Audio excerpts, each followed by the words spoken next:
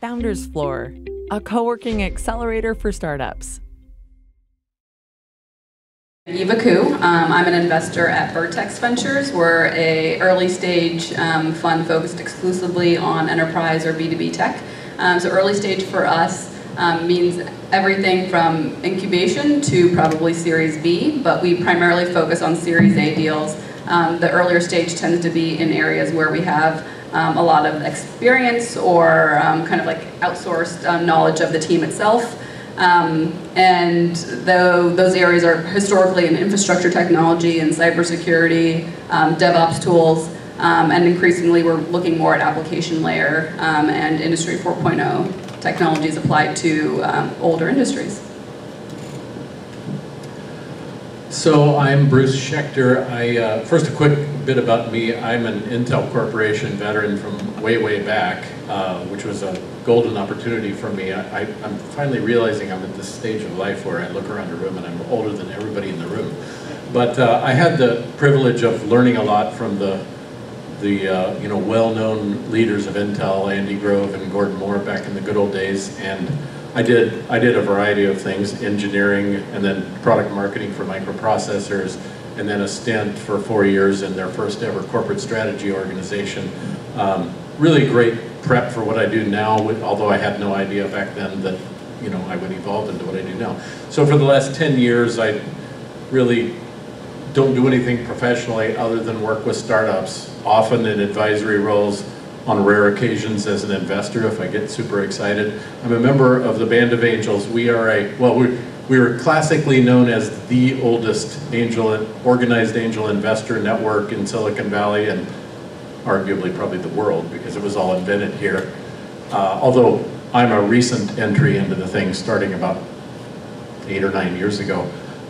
So we're a member group of 150 members, all of whom, well, the vast majority of whom were actually startup founders, although there's rare examples of the corporate types like me. We do, obviously, early stage angel investing, preferably the very first money into a company. We'll typically put together within our group anywhere from 3 to 12 people. We'll go together to form a pool of anywhere from $250,000 up to $1 million in an extreme case. Probably more often than not, it's syndicated with other investors of some kind, either seed stage firms or other angels outside of our own network. So we call ourselves market segment agnostic. We don't care where it is, but it's got to be tech. And we have subgroups within our group of like life sciences and software and SaaS and clean tech and such. So we have a broad variety of interests. I personally tend to align towards things that are not consumer oriented because I don't understand consumers. I like to think about how things are sold into businesses. So I think I've given more than you asked for. That's good. No, that's good. That's very good. So I have a list of questions here. Please go ahead and log on and go ahead and up or down vote and ask your questions you want. But it just happens to be I pre-populated the system with some questions, and one of the questions we had is at the top of the list. So I'm going to start out here. And one of the questions that the crowd would like to know is, a lot of the people in the audience are fundraising right now. How much time should founders expect the fundraising process to take from start to finish? From start all the way to money is wired in the bank. So maybe Bruce, would you mind starting out with that? Sure. Well, every founder that I've ever talked to after the fact drastically underestimated the amount of effort it's going to be. I would say, first of all, it is the job of the CEO. If you think you're going to delegate it, you're very, very likely wrong. And I'm probably not exaggerating to say that for many months, this could be like a half-time job for that CEO. I find fundraising to be a highly iterative process. Like, nobody gets it right on their first pitches. So just you have to obsess that don't worry when you fail, and you get nasty feedback, because you want that. You thrive on feedback. You want it every time. Okay, here's my thing. You go to a meeting with a VC or an angel or whatever, and then when you come home, you don't look at each other and say, man, that guy was an idiot, he just didn't get it. You do not say that. You say, what did we do wrong? Why? How can we do this differently next time? How do we evolve the deck? How do we evolve the way we behave, the way we talk, whatever? So that's my advice. Completely echo everything you said. The other thing I would say is, because it's an iterative process, just know that when you're first meeting an investor, you're basically leaving little breadcrumbs with them. They're going to latch onto any metric or number that you share with them, and then if you resurface a few months later, they're going to hold you to those numbers. And so you want to, again, everyone always says overpromise, underdeliver, but make sure whatever you say in those initial meetings, you will feel comfortable repeating to them or having them repeat to you a couple months down the line, because that's going to be how they're measuring your effectiveness as an execution team. Next question is from an audience member, Cedar. Cedar, to give you the mic here. Sorry. I'd like you to go ahead and ask it. So my question is really about, how do you actually get the pitch decks that you choose to respond to and take a meeting with somebody? Where do those come from? Are they, cold emailed in, or some other source? More often than not, the ones that end up going the farthest in our process are ones where we have some kind of relationship with the founder themselves, or they've managed to introduce themselves through another mutual introduction. That feels, again, this is a relationship game, and these relationships that investors and entrepreneurs have last many, many years. And so having some kind of trusted foundation is helpful, and a mutual introduction can be, can provide that. Have I taken an email off a cold LinkedIn message? Yes, absolutely. But that happens when I feel like they've truly, it's not completely random, but they have actually, they know who I am, they know who my firm is, and it's a catered message. Yeah, I have a hard time adding anything to what Eva said. I want somebody to come to me through somebody I know and trust. And it's not just any old person that you find we're connected via on LinkedIn, because unfortunately 2/3 of the people I'm connected to on LinkedIn, I made the mistake of connecting with somebody. And founders that are good at fundraising on average are really good at building their network, and you can't begin too early to build your network, because when you get out there and start fundraising, all that building of your network is going to pay off, because you're upping the odds that you're going to be able to know somebody in common with some investor that you're going to target. Next question is from Wes Walker. Wes, here. That's okay. Maybe he doesn't want to ask the question, so I'm going to go and ask it for him. Oh, Wes? Yeah. Okay. I'm going to pass the mic to you here. Somehow. Like Donahue. Hi, I'm Wes. Hi, everyone. What are your thoughts on safes for fundraising?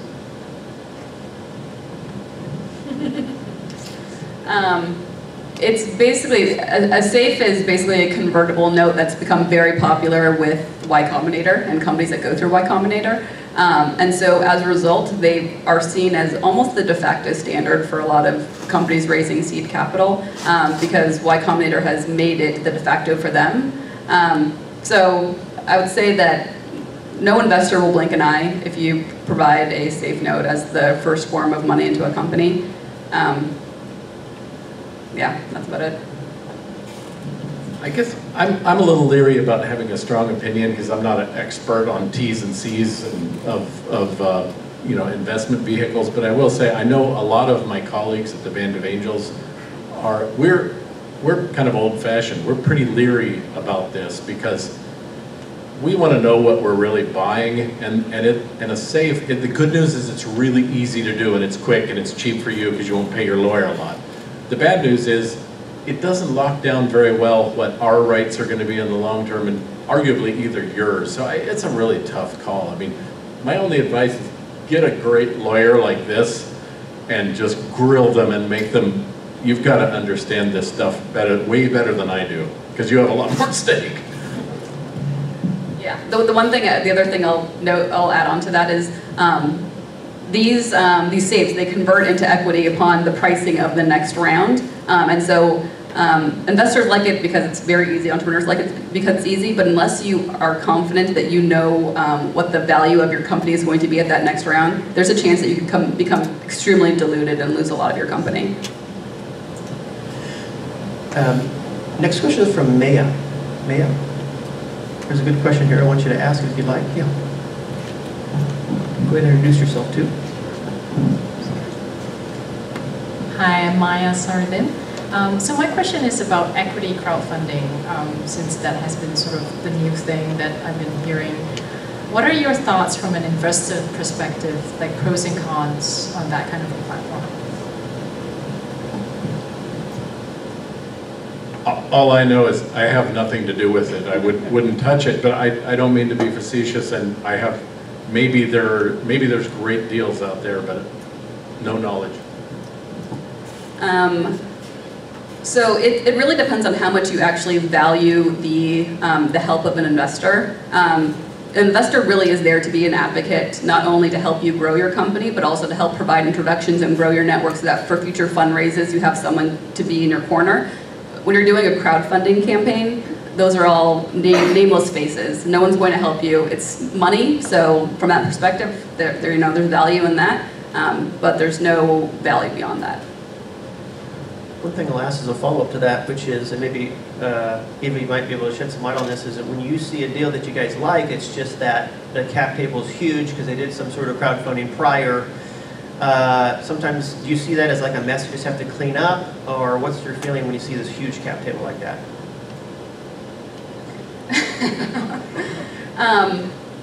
It gets confusing when an investor comes on, they have rights, and there's voting rights, and when there's a really messy cap table, that complicates the ability to pass through decisions because you're like chasing down people left, right, and center. So is it a deal breaker? No. Does it add a lot of complications and unnecessary headache? Absolutely.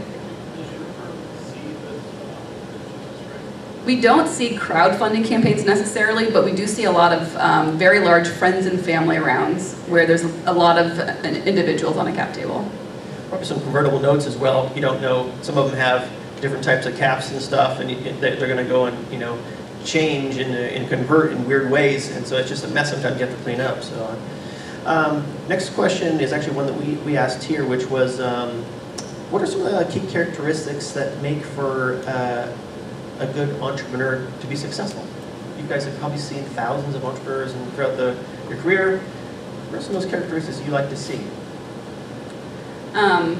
Obviously, you have to have a high IQ to build something, tech-wise, which is an area that we focus on. But I think having a high EQ is probably one of the most, it's an extremely sought-after characteristic, primarily because as the builder of the company, you're also going to be the person who's like advocating the vision of the company, and which needs to be, and you need to build a team around you. So you might have a great idea, but unless you have the ability to actually build a team to be able to represent your company in front of potential buyers for because you're initially the salesperson when you start a company, we have to have the faith that you have the EQ and the ability to do all of those things. So I would say that.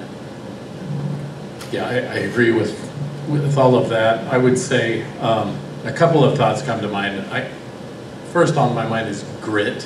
Just utter dedication to do what it's going to take. And I mean, examples would be, I actually tend to be leery when somebody comes from a bigger company because they have this kind of mindset of, well, I'm used to having all these casts of thousands to solve problems, and now all of a sudden there are no casts of thousands. It's you and the dog. So, but second, I love the EQ comment. I would probably expand on that as just the CEO communication skills are everything. Here's the way I'd put it. I heard a gentleman at one of the big VC firms say at one point that I'm trying to think how he said it, but he said one of our final criteria before we write the check is we bring in the founding team and we spend a lot of time with them going through all the plans and whatever. And one of the key things we're looking at is any of the key founders who's going to be working with us, are they, I forget his term, but it was something like complicators. Do they tend to go into deep explanation and start to use terms that nobody understands and whatever? And so this gentleman's point was, we got very little time to deal with this company. Everything's got to be oversimplified and dead clear. You know, I mean, it's just we got to be able to talk to them in short amount of time, get the big picture, and move on. And so, you know, your CEO and the people around him, you got to just practice, everybody in this world who will listen to you describing what is your company, what is your strategy, how do you acquire customers. You tell that story in very simple terms and do it over and over until it just flows mind-bogglingly clear out of your mouth. And final question I have, and then we're going to actually get started with the pitching then, which is companies that are pitching tonight are obviously fundraising, but there's going to be others going to be fundraising pretty soon. What are some things that? That'd be us or you? It might be this one.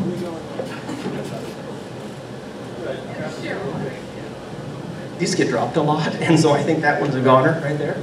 But what are some of the final thoughts on advice that founders, who are pitching tonight and in other events, what do they need to have in that deck to be able to get that next meeting? What are some key things that they need to have that's, in this 5 minutes, which is a short amount of time, that you need to be able to have in your head to say, yes, let's have a sit down next week. So I'm going to give you the mic here. Well, for any of you who already know what I'm going to say, great. But for most of you, overwhelmingly often, entrepreneurs want to spend way too much time talking about their product itself.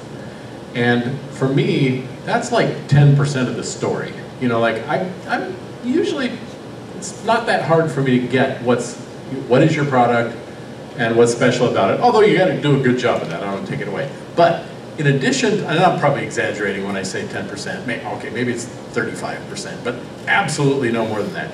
The key things I want to know are, do you know how to build a business around that product?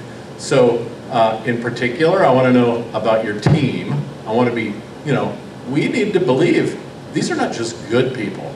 These are phenomenal people. These are exceptional people. Because if they're not, there's plenty of them out there, So that's number one. And number two is my ultimate favorite, it's go-to-market strategy. I would say, more often than not, when dollars are spent investing in a company, and then eventually those dollars are lost, the reason in one way or another relates to they couldn't acquire paying customers fast enough to be able to, have a sound financial plan. Even in spite of investor dollars coming in, those are not enough. So you got to really obsess around go-to-market strategy. You got to answer the question, how will we acquire customers?